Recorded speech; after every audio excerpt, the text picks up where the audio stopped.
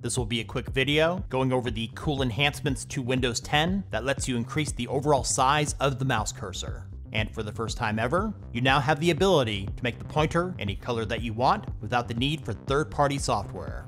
This is useful if you'd like to make the cursor easier to see, especially for those of you with visual impairment issues. Let's get started.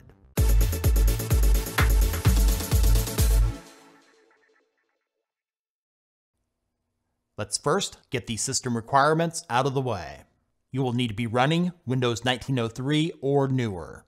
To check the version of Windows 10 that you have on your computer, left-click the Start menu and select Settings.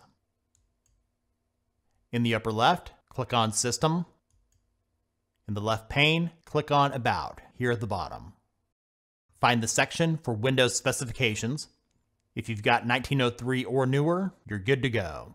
If not, click on Home in the upper left and go to Update and Security.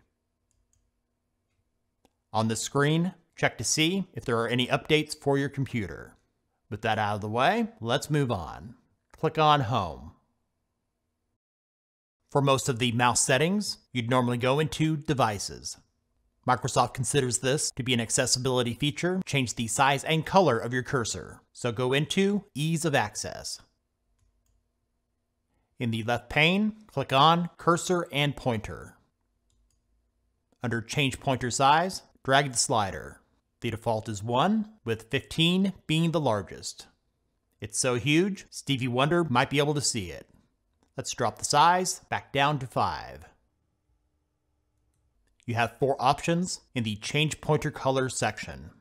The default is white with a black border, black with a white border, inverted, which is my least favorite, or you could choose your own color. Below that, it will give you suggested pointer colors. The default is lime green. If you don't like the suggested colors, click on Pick a Custom Pointer Color. You will now have the full color spectrum to choose from to pick any color that you want. After you've selected a color, click on Done. Having used this for the last several days, it's a great feature Microsoft should have added years ago, and it's a lot better than all of the third-party apps I've ever used. Thank you for watching. If this video was useful for you, give it a thumbs up.